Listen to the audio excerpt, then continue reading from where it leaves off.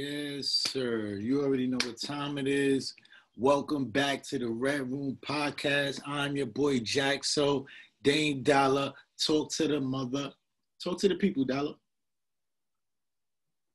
Shout out to 2021, man. Everybody got about of the mix, man. You still living, you still getting on the buck, you still listening to us, you still alright, man. Yes, What's up? sir. Welcome to the Yeah, Redroom we in here, man. podcast. Happy New What's Year. going on, Jack Soto? Yo, Happy New Year to everybody, man. Yo, it feels good to be back. Feels good to be back on deck with the borough. Shout out to all my real rights for tapping in. We're going to jump right into this shit, man. Without further ado, Trump has finally been impeached. How do you feel about this shit, dog? Jack, so this was the second time they got old boy though. I say finally. We been really knew really what was going on. You understand what I'm saying? Shit just came to a boil. The impeachment is real smoke and mirrors though, because by the time the shit hit the floor, he gonna already be out of office, B. Now, what people don't understand is that the only reason why they're trying to impeach him because they scared they're going to go run back again next time. So if they impeach him this time, he can't run again. This shit ain't about right or wrong, bro. This shit's still political, man. You understand what I'm saying? They're more mad that the United States got embarrassed in front of the world than it really being a security risk and what happened with Cap. Hey, yo, what do you think about You this? know what I'm saying? Biden is in for a fucking shit show, bro. He's in for a bunch of shit. Do you think we're gonna have another president after this shit is going on? Like, it's so much shit going on. Listen, bro. Biden in position, bro. They won the Senate, they got the Congress, they got the presidency. All three branches of governments on his side, B. He ain't got to face. He's not facing a divided government. You understand what I'm saying? So he's cool. Actually, when he pumps some legislation through, this little agenda that he got shaking, it's going to slide right up the ranks because at every level he got the majority on his side. So yeah, he going into a situation where it's more complicated because of COVID shit, social justice situation going on, and a variety of things that's going on in the world. But at the same time, he doesn't have no obstacles in his way for him to be able to take care of it. So I don't want to hear no excuses, is basically what I'm saying. You feel Yo, what I'm saying? Like he got all the pathways to take care of the business. You know, everybody, he's the people's champion. Everybody love him. Oh, Biden, Biden, Biden, sucking his nuts. Let's see what this motherfucker gonna do. yeah, I think he Like gonna. I ain't sold. I think he gonna have hella pay. After all this shit that Trump did, he gonna have a big ass mess to clean up. But fuck all of that, bro. They ran up in Capitol Hill. Like, what? We just gonna just allow that shit to just be? We get swept under the rug. I heard some people was being prosecuted for that. What's going on with that Capitol Hill situation? That was nasty work. Um, as far as the Capitol Hill situation goes on, that was a national security threat that they knew what was happening, that they foreseen coming, and they just didn't think it was. They thought it was sweet. You feel what I'm saying? When anytime you got like let's just forget about the race. You understand what I'm saying? Let's just talk about adults. Period. You send 50 to 60,000 adults to an area that's upset. Give them alcohol and instructions. The fuck you think gonna happen, bro? Yo, the You funny understand what I'm saying? The funny thing, Like, I remember you saying that this shit was gonna happen. We didn't know it was gonna be the Capitol Hill situation. And right? got the footage. I'm gonna try to find that footage, but I definitely remember you saying something about how he's riling these people up, all of these type of people, and we couldn't really put our finger on what was gonna happen. And now this shit happens. Yo, I'm gonna try to find that footage, man. You definitely said this shit. You prophesized this shit, bro. You But said, here's the shit though, Jax. This is where I would miscalculated my assessment. I was under the assumption that when Trump was speaking his little soliloquy, it was going to affect the ignorant people that was poor and white. My nigga, when they did their investigation and they started jamming these motherfuckers and started booking who really was out here in these streets, bro, it was lawyers, it was doctors, firemen, it was educated people. So it wasn't like they've been bamboozled. These are people that had the same ideology, same goals, same ways of thinking, same ideology. They aligned themselves with Trump. It wasn't no like, yo, oh, this nigga bamboozled them. You can't bamboozle no doctor that did 8 years of school or fireman. These ain't motherfuckers from the trailer park, cuz. These are educated people that probably believed and thought the same way he thought from the break anyway, my nigga.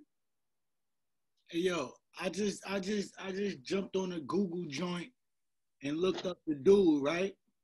This dude, man, his name is John Earl Sullivan. He's 26.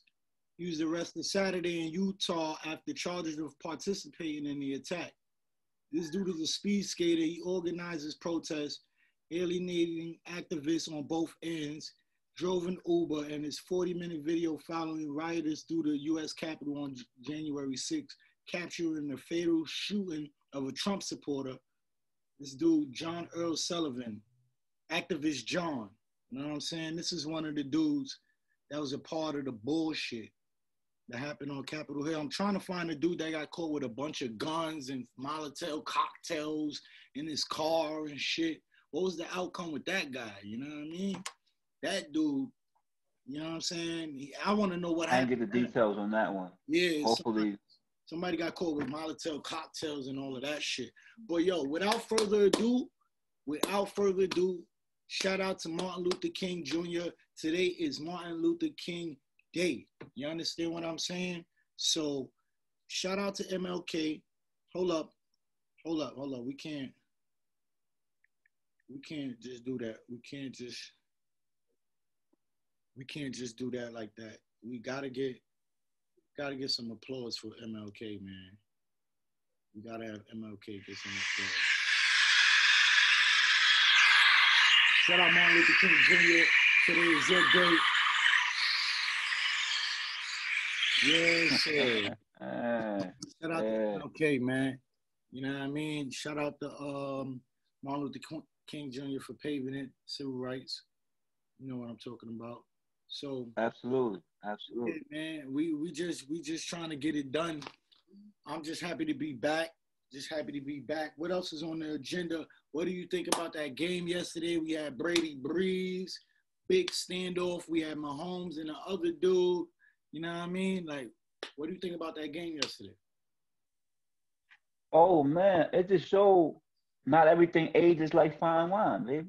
You know what I mean? Oh, you got on one hand the 43-year-old greatest of all time, Tom Brady, aka Captain America, aka Mr. Six. You dig? He goes into hostile territory once again and plays against another quarterback that has Hall of Fame credentials, but the difference is one nigga on his way out and one nigga going to decide when he want to go out. Tom Brady going to pick his day when he want to leave football.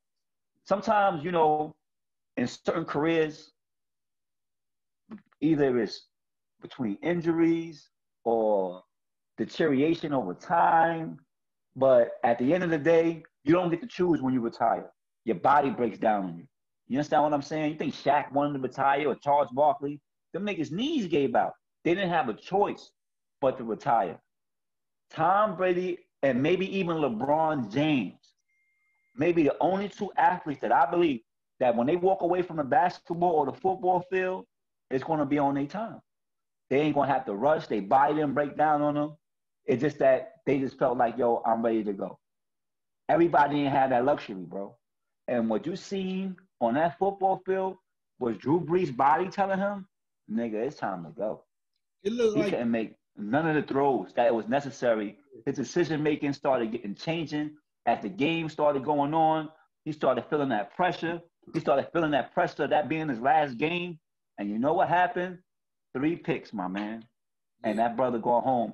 Shout out to New Orleans Gumbo because that's where my man at right now.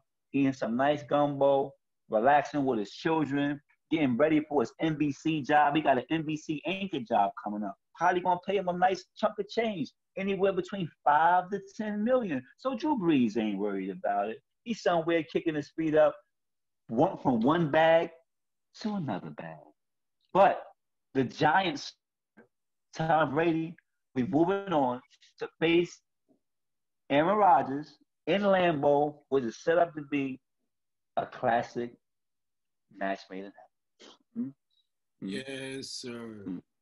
And PSA. Now, on the other hand, though, Hold before on. you continue, Go ahead. speedy recovery to my man Patty Big Daddy Mahomes, who got a concussion yesterday. You scared me, young boy. You broke my heart, man. I did not want to see you go down. You cannot be running the fucking football. You're not Lamar Jackson, bro. You're not Cam Newton. You're not even Josh Allen. You're Patrick fucking $500 million man Mahomes, nigga. You get paid the big bucks. Sit your ass down and throw the fucking football, bro. Like, he made a crucial mistake that game.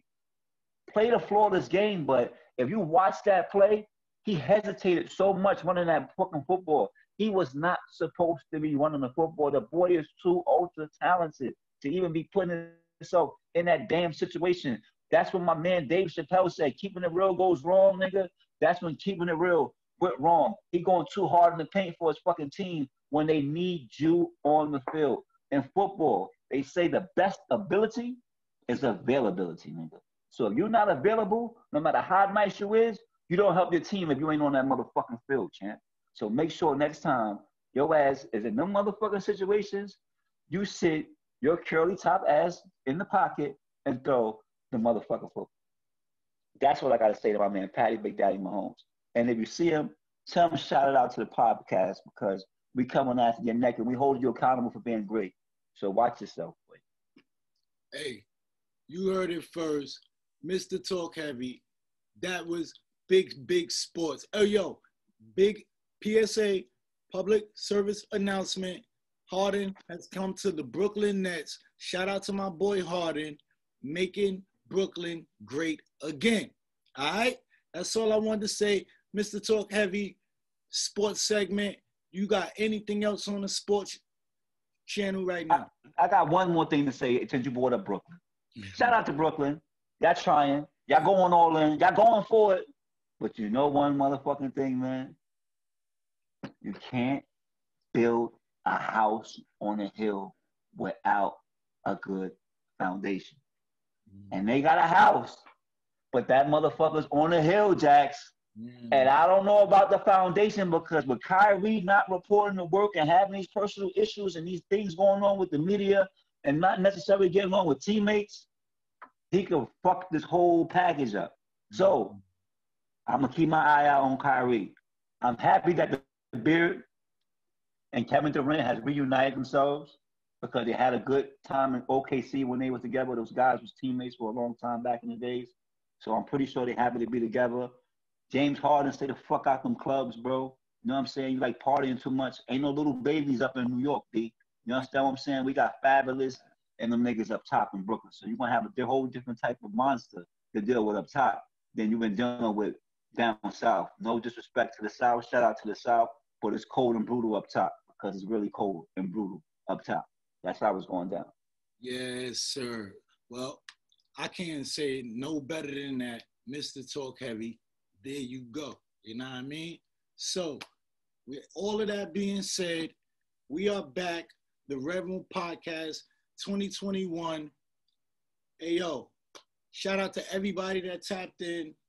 Hey, yo, I don't know, man. I'm just happy to be here, man. Dane Dollar, take us out, man. Hey, listen, man. Shout out to everybody, man. If today was a day, right, that if you could take the day off because of all the shit that went happen in 2020, as far as this Black Lives Matters movement, wherever your position stand at with that, as far as the social change and justice in general, if you stand on that side for change, you ain't supposed to be working today, bro. Martin Luther King Day, you know, out of all years, you supposed to sat your ass the fuck down and chill and reflected on how we going to impact this world and make this shit just a little bit more safer for the next man. So if you went to work today, I got something for you. Watching me? You watching me? Yeah.